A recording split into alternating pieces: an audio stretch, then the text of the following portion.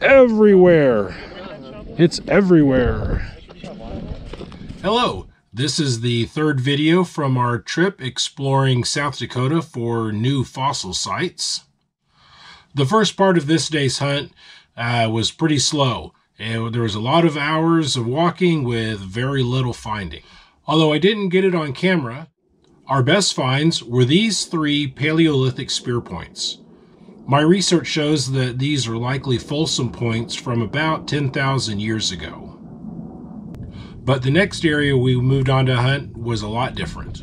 All right, we are at a new ranch here. We here to hunt more ammonites and baculites, and they are everywhere. We have been driving over them on the ridge on the way in. Matter of fact, here's one right here. There's a piece of baculites.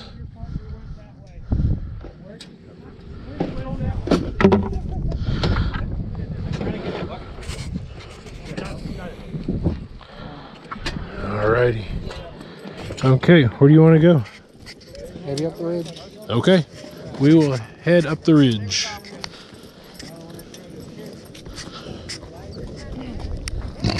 There's more chunks. There's more chunks right there at the end of my foot. It's just everywhere out here. We're going to try and find some nice big chunks today. Everywhere. It's everywhere. All right, looky here. Oh, let me keep that. Oh.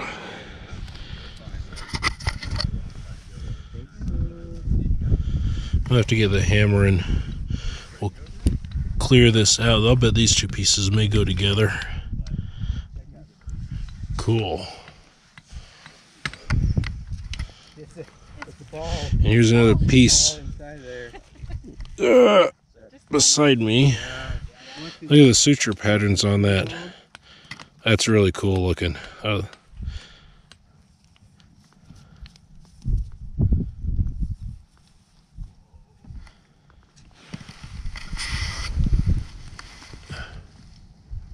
Cool. Bring it. Was it all together? No. Well, here, bring the hammer over here. There's one here, but it's kind of stuck in. I don't want to just yank on it. You got a big long one? Well, there's 2 chunks. One of them looks to be about maybe 5 inches, and another one's about 3 inches. I think they may go together. Oh, yeah. Big pieces.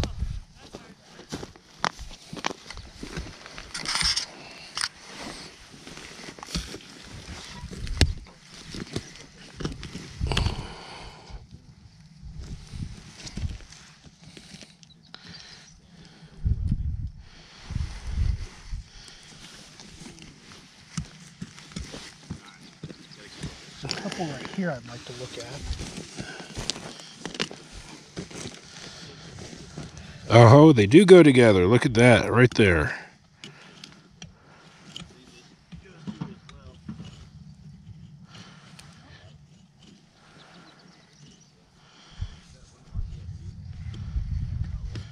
Cool.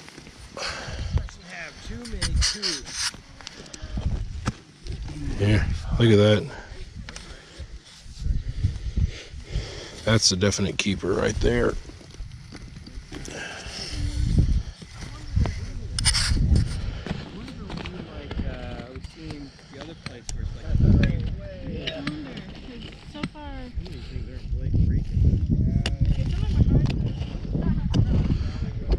Ground is covered with it. I'm sure there's got to be some complete ones in here.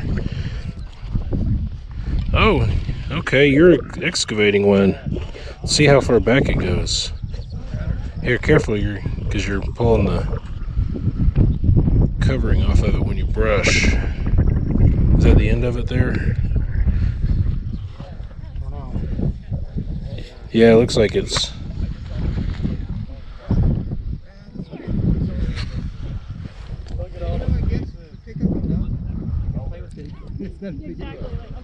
Still very cool.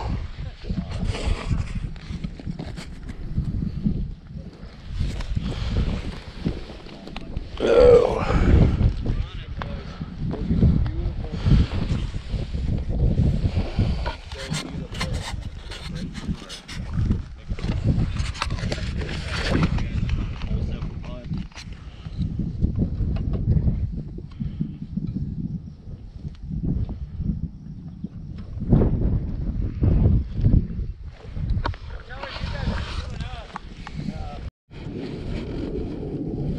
Okay, we got a little pocket of them right here. Here. So I'm gonna dig these out and see if I can get lucky if any of this actually, it's badly broken, if any of this stuff will actually goes together.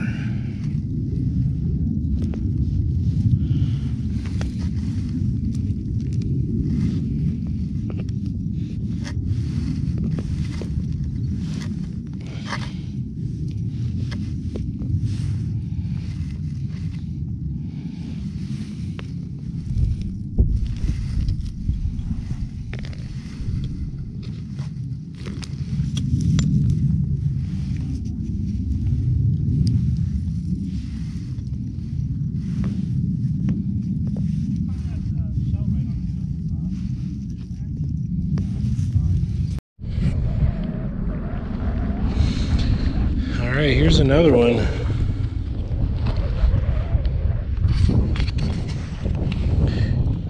So you're going from here, this piece goes right there and extends back. So it's broken in a lot of pieces. And of course, these plant roots are probably screwing something up.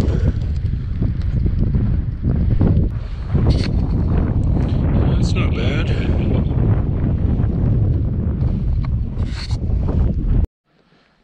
Okay, while I was just recovering that last piece, look what Hunter found.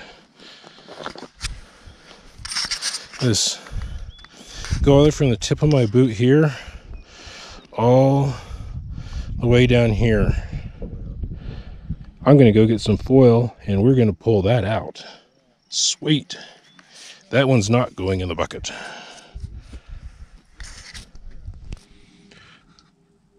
All right, so these are some of the bigger specimens that we found for the day, just in pure size. These two pieces here, these are from a type of baculite called Baculites grandis. Obviously, you can tell why it got its name. These are quite a bit larger than the normal size ones that you get. Unfortunately, these were the only two bits of that we found. Hopefully, if we get to go back to that spot again, we might find a complete one. Some of this, you know, everything was broken up. Nothing we find out there is actually still intact. It's all in sections. So it's a matter of trying to find something that is just barely eroding out and actually be able to recover it all. Got close, but we don't have anything that's 100% complete. Some of the longer sections that we have here that have been able to go back together. It's a pretty nice sized chunk right there. And some of it, sorry, some of it has this really cool orange crystal on the inside of it. A lot of them, like you see here, it's just a limestone infill. There's no shell. This is just the internal mold of it. You can see, like, this has a little bit of the shell left, but it's in pretty bad shape. But like I was saying, some of them have this really cool orange crystal. It's probably a calcite filling the inside. And surprisingly, these three pieces all have that crystal infill, And they were not found next to each other. These are actually picked up, I think, about like maybe 10 foot away from each other. But as I was going through all my pieces, I noticed that all three of these had the same crystal. And then I noticed that, hey, these two go together. And then I got to looking, and let's see which way this goes on here. Which way do you go? There we go. These two actually fit together. So, my plan, I want to get this face and this face cut and polished to show it off better, and then remount it on there and put all these together. I think that'll look pretty cool. Have a little bit of that orange crystal showing.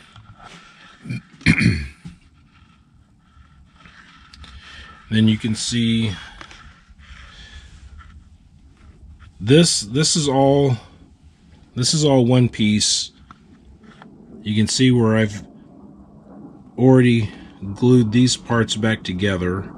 Unfortunately, you know, weathering is what it is. It's not in the best shape, but these parts did belong together.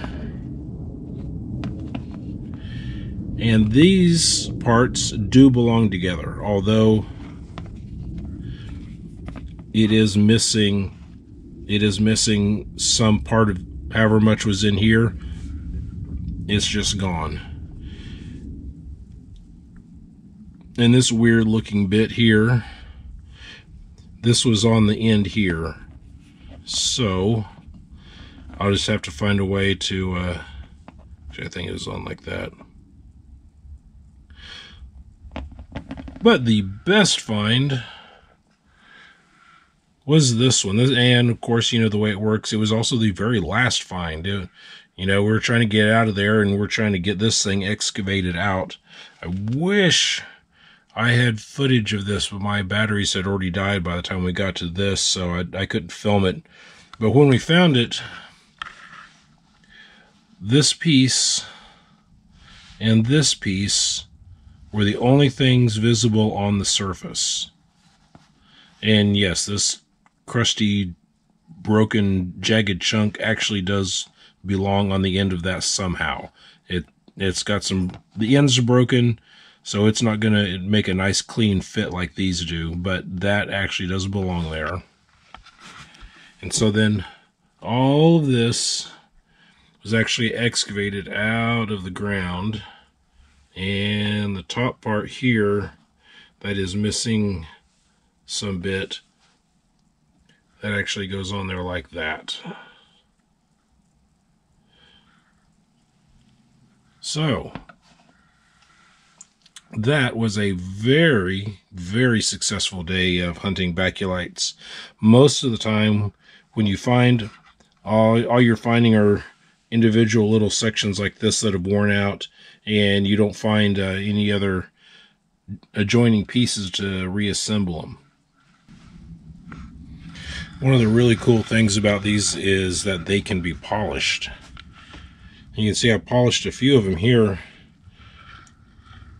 Like this one here is, this actually started out looking pretty much just like this. It's very dull. You can see I kind of started working on one end of that a little bit. But they start off very, very rough, very dull. But with a little bit of work, can actually be polished. Even when they don't have their original shell left, I mean, that's obviously easy to polish. But just that that center stone infill will polish up. Alright, if this is the first video that you're seeing, then click on this right up here and you can go back and see the first of the series. And if you'd like to see more of my fossil hunting videos, then click on this playlist link right up here. And as always, if you'd like to stay up to date with all my latest videos, then click right over here to subscribe. Thanks for watching.